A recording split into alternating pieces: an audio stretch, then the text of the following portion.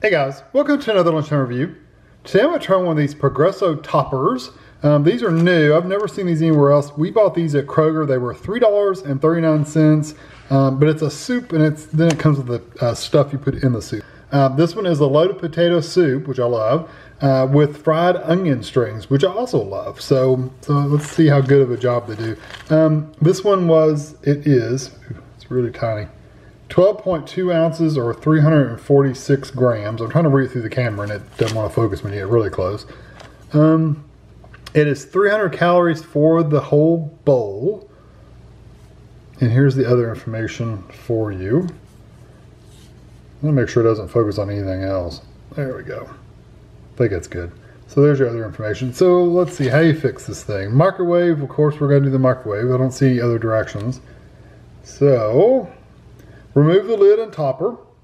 Micro and high for, set aside the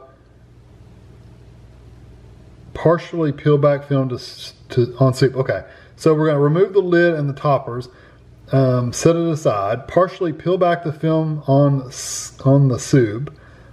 Microwave on high for 1.5 minutes, leave in microwave for 1 minute. It'll be hot. Carefully remove film, stir thoroughly. If necessary, remove it or microwave an additional 15 to 30 seconds, and then add the topper. So basically you're gonna take this off. Let me just get it off here. Does it have a, yeah. It's got a little perforated section here. Of course it didn't tear where I wanted it to. You know, it never does that.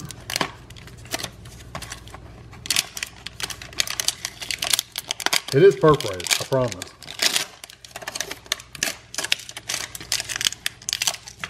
We'll just get that off. All right, so we're gonna take this off. And then we're gonna just lift this up a little bit. Ignore that. We're gonna vent it basically. And I will probably stick this in a bowl just to make sure it doesn't bubble over, just so it doesn't leak. But anyway, I'm gonna get this in the microwave and I'll be back. Okay, so it's done out of the microwave. If you've never done one of these bowls, where's the little thing? If you've never done one of these, they, when you're in the microwave, it sounds like they're gonna explode. I mean, literally, like they pop and jump up and down and pop up and down in the microwave. That's one of the reasons I put it in a bowl. If you just put it in there by itself, I have had them before. They'll like literally bounce. It'll be on the microwave and it'll go boom, boom, like bump in the air and hold sideways and everything. If you put it in the bowl, it's less likely to fall over in the microwave, but I have had them pop and bump and actually fall over and spill everywhere. So I generally tend to put them in a bowl or put them on top of a paper plate. That way, at least if it spills, it's not making a complete and total mess. I also stay back next to the microwave while I'm microwaving it to make sure if it does fall over, I can stop the microwave and pick it back up. So just give you a little hint. So here's the topping. I'm not gonna dump it all on there because I want it to be crispy. But this is, you open it so you can see what they look like. You could go ahead and dump it all in there if you wanted to, but I'm not going to. I'm gonna take these out. I just want you to see what they look like. They look like little mealworms. I'm gonna take them out. That sounds awful, but that's what they look like. I'm gonna take them out a few at a time and stick on top. That way I'm getting them fresh and crunchy per bite, and I'm not mixing them all in and getting them soggy. So that's how I'm gonna do it. I'm not gonna dump them in there. So I'm gonna take this over the table, let that cool off a little bit, and I'll be back. I like Progresso soup anyway, in general. I don't know that, I think I've had their potato soup before, but I can't remember. So I'm gonna take a spoonful, and I'm just gonna take a few little onions and drop them right on there. That's how I'm gonna eat it. Probably won't do that for every one of them, but for this bite, I'm gonna do that. Now with potato on there, I can smell bacon.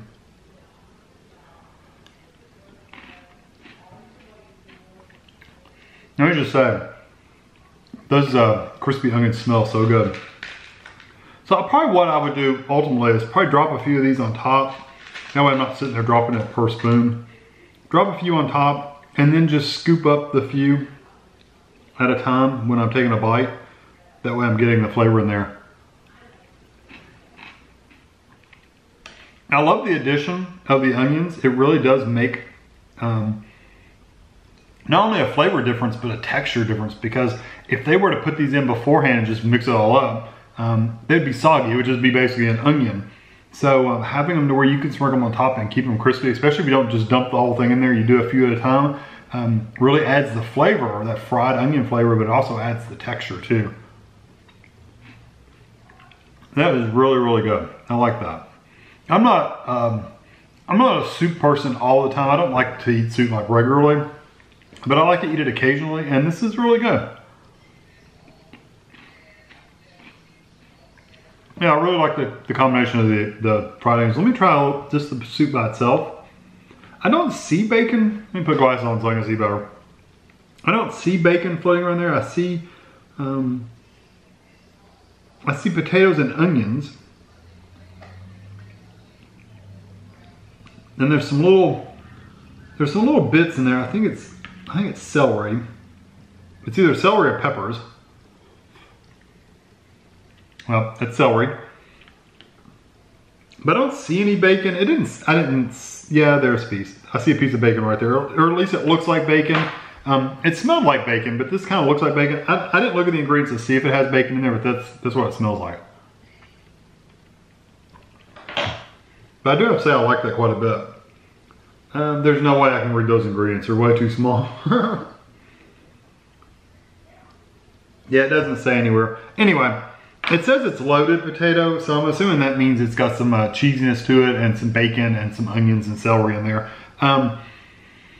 If you already like Progresso soup, this is definitely worth trying out because the additional texture and flavor of those crispy fried onions just puts it over the top.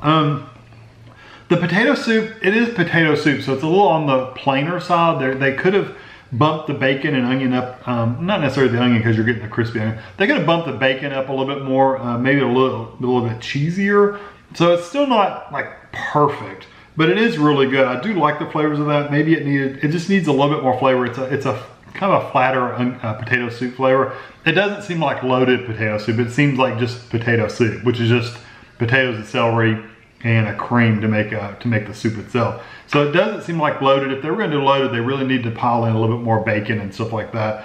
So I'm gonna give it a 4 out of 5. I do really, really like it. I definitely think you'll enjoy it if you get it. I just wish it had elevated it to the loaded potato. If it had had all that stuff in there to where it truly felt like a loaded baked potato, I would have given it a 5 all day long. But since it didn't quite meet that for me, I'm gonna give it a 4. So I hope you enjoyed this video. Definitely worth trying out. Catch you next time.